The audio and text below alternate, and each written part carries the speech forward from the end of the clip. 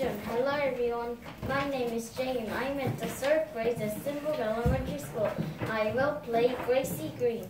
Some days Gracie Green wakes up feeling gray, so she finds great green apples which to play. She creeps through the grass, she crawls through the mud.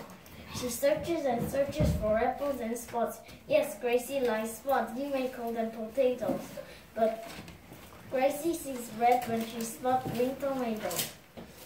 For apples and spots have just the right crunch, but tomatoes are too squishy for Gracie too much.